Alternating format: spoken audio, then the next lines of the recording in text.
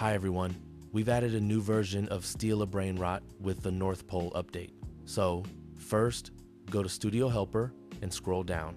Select Uncopylocked Game Extractor. Then go to the stealabrainrot page, right-click anywhere and select Inspect. Go to the Network tab. Refresh the page to ensure the file contains the latest version information for your game. Scroll up until you see the name of our game. Right-click it and select Copy as PowerShell. Now, go to our website and paste what we copied. Click Extract Game. The game will start downloading and it should download quickly. Good luck everyone, and bye.